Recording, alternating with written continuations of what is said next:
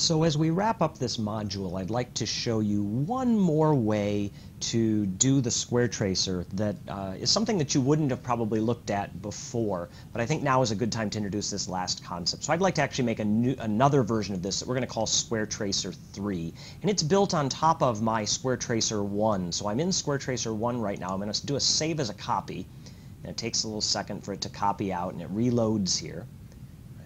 And then I'm going to rename this, instead of Square Tracer 1 copy, I'm going to rename this Square Tracer 3.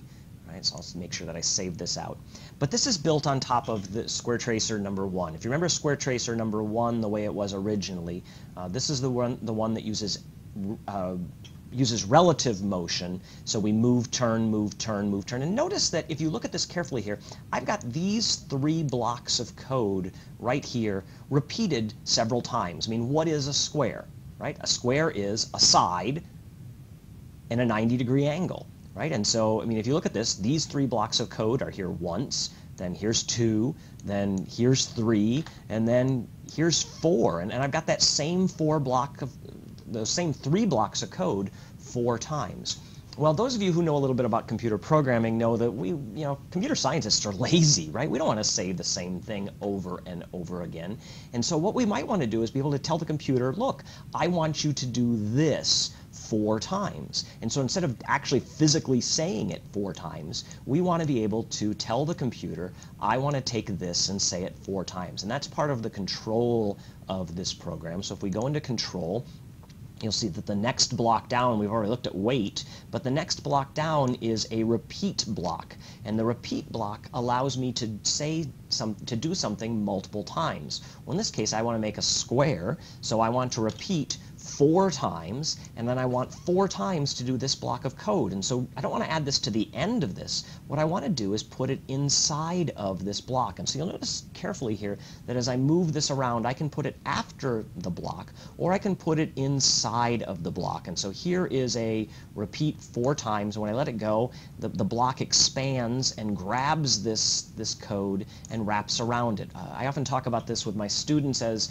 this is the mouth of that block. And so what this code says to the computer is 4 times I want you to move, turn, wait, and then when you get to the bottom, go back to the top and do this 4 times. Right? The 4th time when you get to the bottom, then move on, keep going. And so this is a really easy way to not have to say things over and over and over again. And so I can just say 4 times, repeat. Right? And what's really nice about this is, well, I mean, a square wasn't too hard to make over and over and over again. But suppose that you wanted to make something that looked something like a circle, right? I mean, what is a circle? A circle is really making a very small movement, and then I'm going to make just a half circle now. Let's turn 1 degree, right? And let's do that 180 times, right? And so I can now have the cat move. Okay, this wait half a second is killing me right now because I'm going to wait a total of a half a second 180 times. So I'm going to pull that out of there.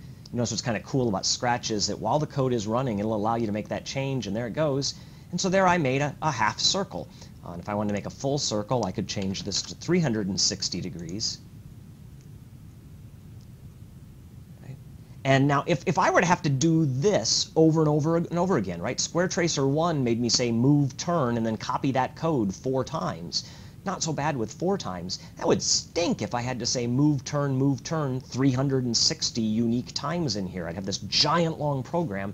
No, I just want to say, hey, do these 2 blocks of code 360 times. And so that use of the repeat allows us to not have to say things over and over and over again. We'll come back and talk more about that idea as we go on in future units, but that little idea may help you with your programming assignment that you're going to complete at the end of this module.